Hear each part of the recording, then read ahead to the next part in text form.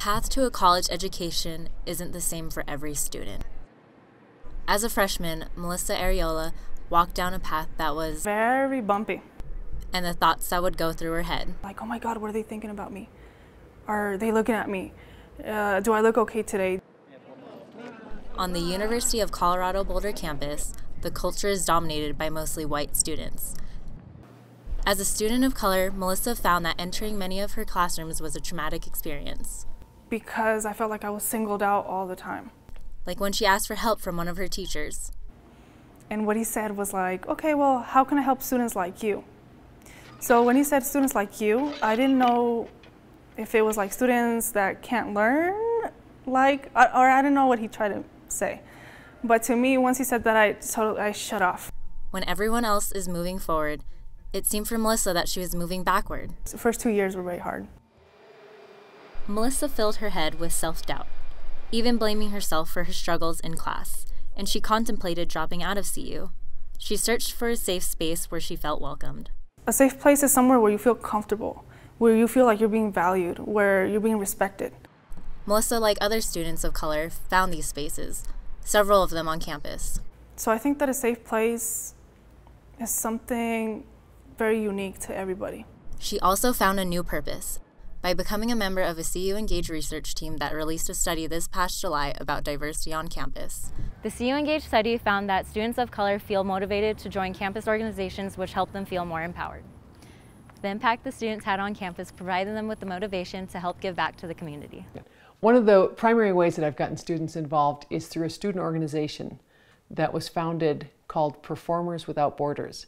Performers Without Borders works on vocal empowerment for mostly women, and they continue to work in diverse communities. This spring, they went to the Navajo Nation and used theater and performance as a tool for high school students to explore their own clean energy issues. And they ended up performing the show that we've written called Soul, Her, Energy. And it's a narrative story that leaves room for their authorship, but it also allows them to be really immersed in this lexicon of energy, climate, other human issues. According to OSNIS, this kind of work ends up attracting a more diverse student body. But students of color often come up against numerous speed bumps. It's a challenging, complex process, and it takes time. Dave Aragon is the Executive Director for Student Success in the Office of Diversity, Equity, and Community Engagement.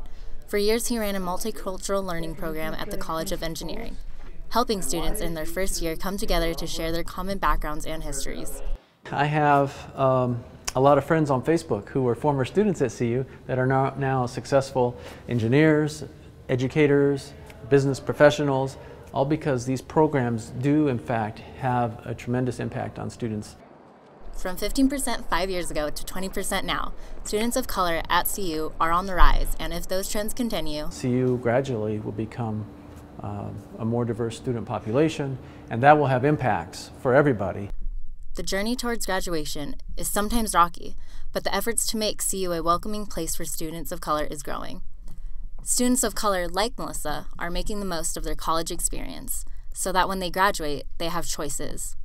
Because I graduated from ethnic studies, so I learned a lot about gender, about ethnicity, about race. So for me, I feel like that's my role coming out of ethnic studies, to continue having those conversations, to continue fighting for, students of color. Sometimes it just takes finding a safe space, and even that is a growing trend on campuses across the nation, so that students like Melissa can find their path to a college education a bit less bumpy. Reporting for CMCI Pathways, I'm Callie Velarde.